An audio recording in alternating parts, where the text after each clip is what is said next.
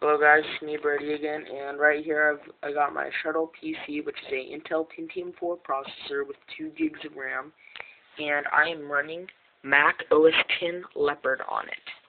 So I can go up here, can click about this Mac,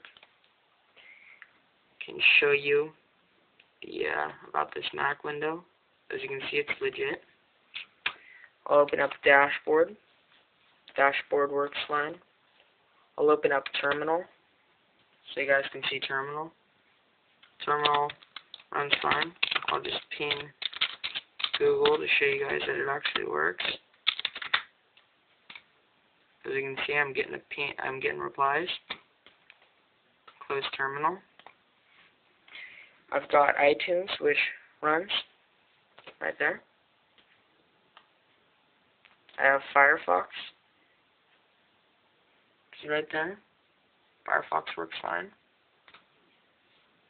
I've got these stacks, which are right here in the dock, which is a very nice feature. In fact, I actually really like that feature. I've got Word on here, so I'll open that up. And so here we go, I have Word up.